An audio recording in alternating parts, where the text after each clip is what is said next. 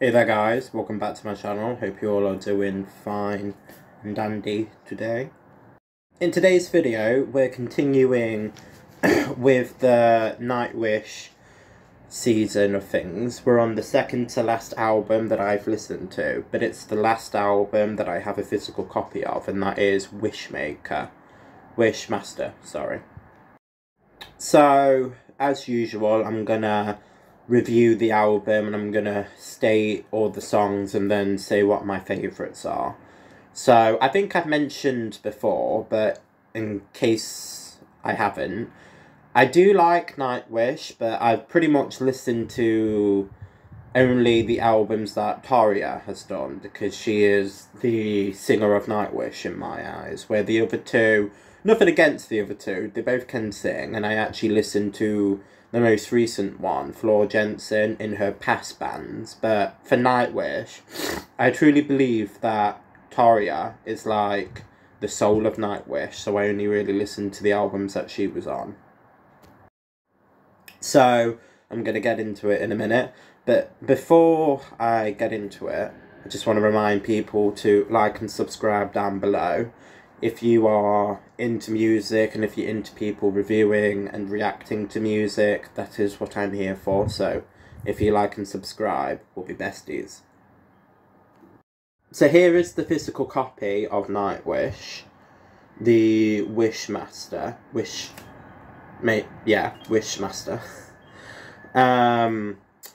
And I would say that this is probably slightly more popular than Oceanborn. I think they changed the sound slightly to a more popular sound for symphonic rock. So yeah. So as you can see, per usual, the CD is at the back, and then on the front, as you saw in the other clip, that the cover's here. So this is what the cover looks like. So I'm going to read the songs on here on my computer. I think I can read them all this time, which is quite shocking. Normally they have like a lot of unique names, but this one's more easier to read. So the first song is She Is My Sin. The second one is the Ken Slayer. The third one is Come Cover Me. The fourth song is Wanderlust, and then the fifth one is Two for Tragedy. The second one is Wishmaster. The seventh song is Bear Grace Misery. The eighth one is Crownless. The ninth one is Deep Silent Complete. The 10th one is Dead Boy's Poem. And the 11th one is called Fantasmic.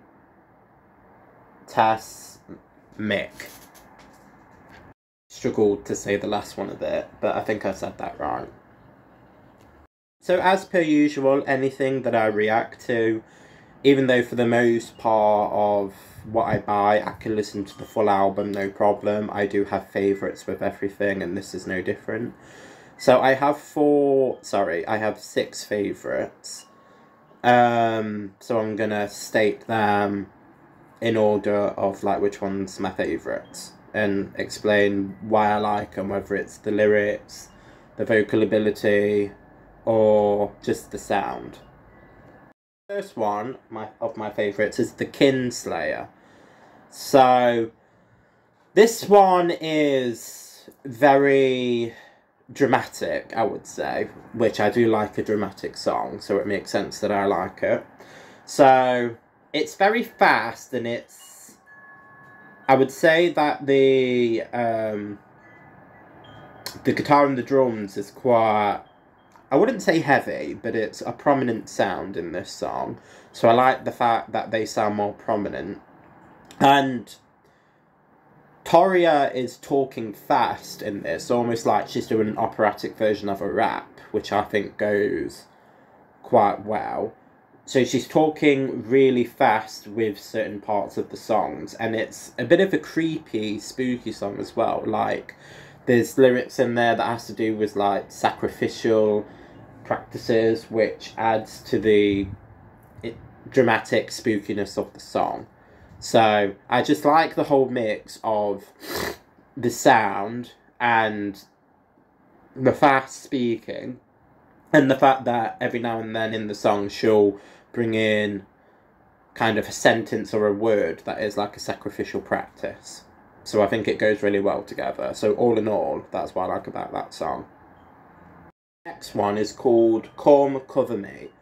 So I would say that this one has a bit more of an atmospheric sound to it compared to the Kinslayer. So instead of being quite dramatic and intense with the beat, it's slightly slower, even though there is still a guitar and a drum beat to it. It's more, like I say, it's definitely got more of an airy feel to it than me, but I like, she's using more of her long-lasting voice on this, and that's something that I've always liked about singers that can do that.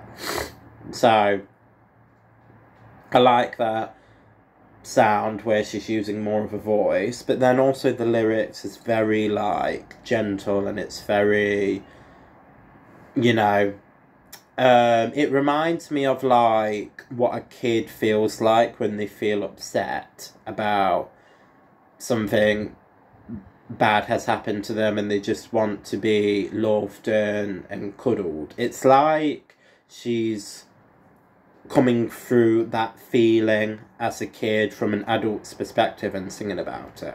So it's very much, the lyrics are about that, you know, come help me, I need love kind of thing, just come cuddle me, basically. My next favourite is Two for Tragedy. So this one I do listen to a lot. I would say from the Nightwish playlist that I do listen to, they do a lot of like slow songs, and I would say this one is probably one of the slower ones that is more of a ballad than a rock anthem, if that makes sense. It's one of my favourites. Toria shows a lot of her vocal range on this that I think that she hasn't shown yet on the album, because it's number 5. So it's nice to hear her do longer notes, and the lyrics in it is just so good. It's basically, what I can gather, is talking about suicide, but with a mother and a child. It's like, Nightwish is known for doing parent love lyrics, like the feelings that we have for our kids and the kids, how they feel about the parents. So a lot of their lyrics is a lot to do with that. And this is a classic one, but this one is, for what I can gather, like I say, it's about suicide. So I think the child has died, and the mom is basically singing about how she feels, and that when she feels like she's gotten over it, she hasn't really. The next favourite is Wishmaster, so the song title of the album. This gives me a similar feeling to the Kinslayer, which is, like I say, sounds quite spooky and creepy with the lyrics. This one gives me that kind of similar vibe, but in my opinion, and from what I can hear, she shows a lot of her vocal ability a lot more on this one than the other song. So I do like the sound of the song, but I like the song more because she does a lot more longer notes. So I'll listen to it for that reason.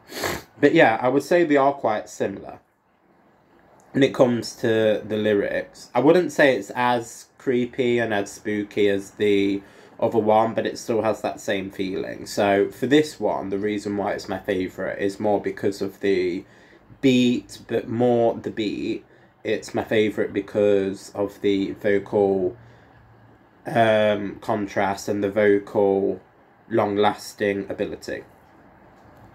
I think I'm actually going to change one of my answers. I've just listened to 2 songs, and I actually think I prefer one more than the other. So I'm going to replace Bear Grace Misery to Deep Silent Complete. because I think I do slightly prefer that more than the other one. So, Deep Silent Complete is very much a vocal love that I do have for the song. That's probably why it's my favourite. But I do also like the lyrics. From what I can gather, and like I say, this is just my opinion, this is all this channel is, it's one music lover's opinion on what the lyrics are trying to say. So that doesn't mean that it's right, it just means it's what I think.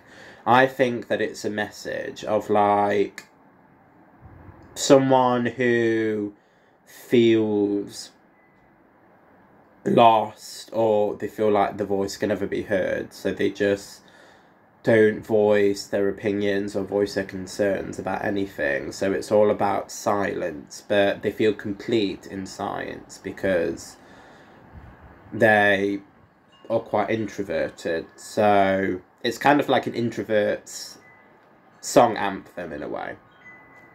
So, the last one of my favourites is Dead Boy's Poem. So this is a very, very emotional song, and I think the way that they did it when it comes to the production and the sounds is just perfect.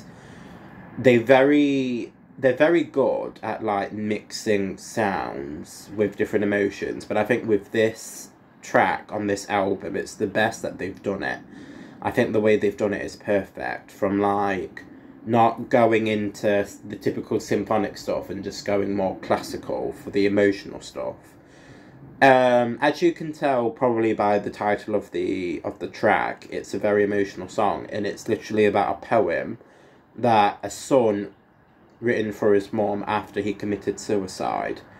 So in the song, he's actually stating some words in the poems before and after and in between the song actually begins. So within the song, there's like a boy voice within there, and he's playing the role of the son, basically quoting some sentences within the poem that he wrote about why he basically committed suicide. And obviously it's a very emotional song, but it's not just the emotion for me. Obviously the emotion is a massive part of it, but Taria shows so much of her vocal ability on it. Like, she goes quite long with a lot of it, and like I say, the production is spot on.